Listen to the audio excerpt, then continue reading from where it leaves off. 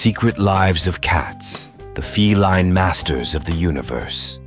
Ladies and gentlemen, I bring you a tale from the shadowy corners of your living room, from the sunlit patches on your carpet, and the highest peaks of your bookshelves.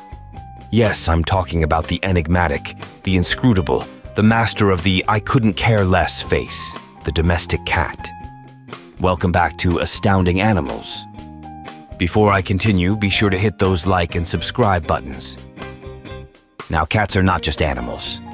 Oh no, they are four-legged Zen masters, mystics wrapped in fur, philosophers who've decided that the meaning of life is a sunbeam or an empty box.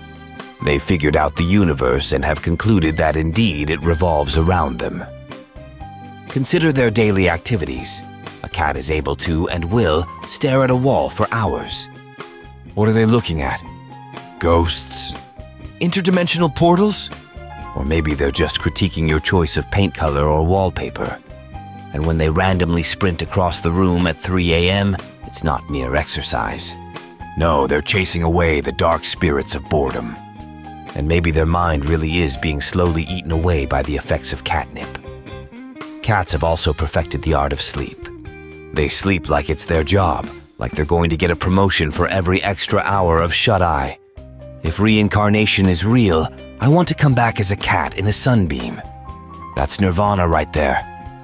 And oh, the infamous cat stretch. It's not just a stretch, it's a display of elegance, a lesson in unwinding.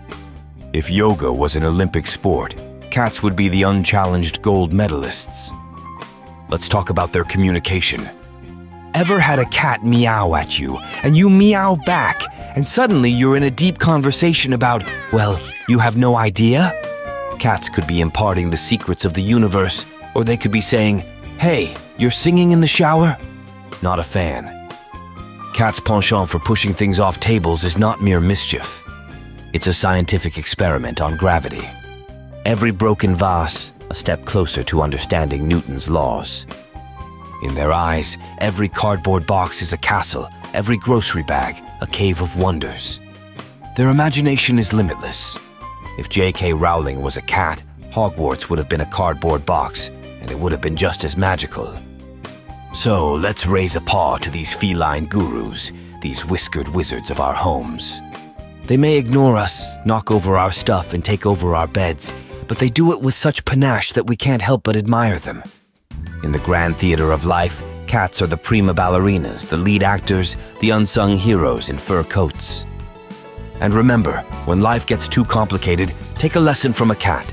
Find the nearest sunbeam, stretch out, and let the world wait.